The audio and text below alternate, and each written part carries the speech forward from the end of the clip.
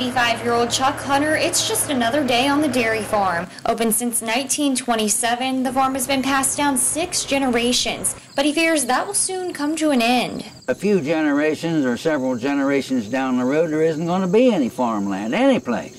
To help preserve this lush green space, 20 counties in the state have created farm protection boards. Mon County is one of 3 in the program without funding, but Commissioner Ed Hawkins is pushing to make it active. The Commission is permitted to put a tax on property transfer. Now, there's already one stamp that you have that goes one to the state and one that is kept in the general fund.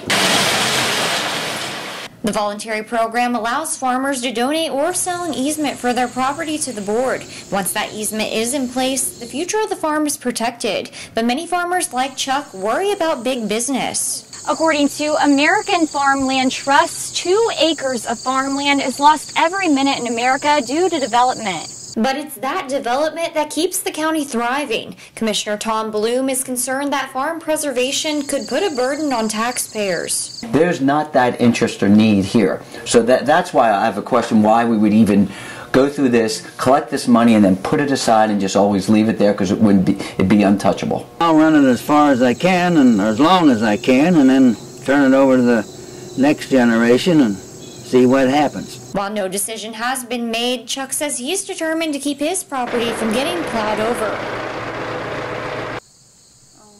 Okay, come on up. Just walk up.